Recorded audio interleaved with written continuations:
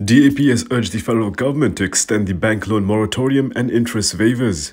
Its Secretary General Lim Guan Eng said there have been many complaints about poor business sentiment and economic conditions. According to Lim, the banking industry is capable of shouldering the burden of an extended moratorium and interest waivers. Lim said an extension of the bank loan moratorium for 6 months will help to save lives and livelihoods. He added that this is considering the banking industry recorded 20 billion in profit after taxes last year, even when they had to bear the cost of interest rate waivers and bank loan moratoriums that year.